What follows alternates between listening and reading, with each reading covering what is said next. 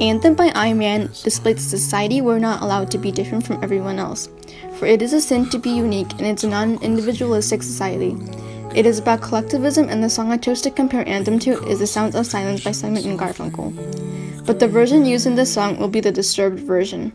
The song's main theme is about communication, which relates to Anthem in many ways, because in the society of Anthem, communication is gone. In this song, some of the lyrics' meaning is about people being afraid to speak up and communicate because they don't want to stand out of the crowd.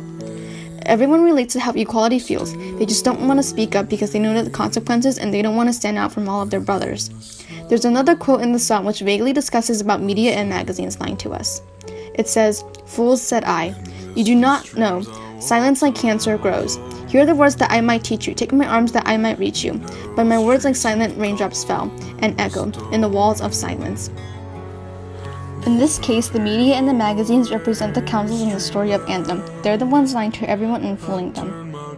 The Sounds of Silence was originally written by Paul and Simon. His inspiration for the song is still unclear to this day. Paul wrote the song when he was 21 and would usually be written in his bathroom with his guitar in the dark.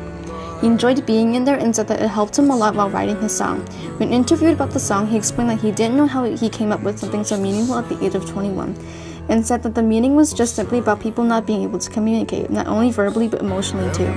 The version sung by Simon and Garfunkel was considered the original version, and the first recording was an acoustic version.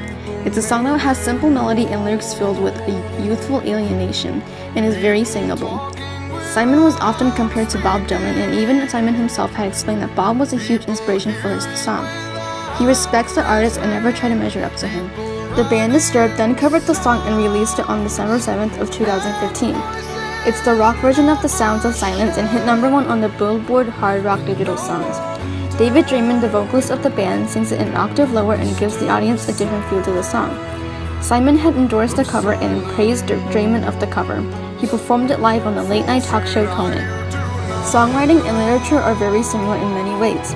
Every piece of literature and song has some meaning behind it, and it just depends on how you view it. And to think of it, back then, people would judge you if you were out of the norm. But now, a lot of people are embracing being unique. And the main subject I'm trying to focus on this project is the communication with everyone. Let your voice be heard and speak up.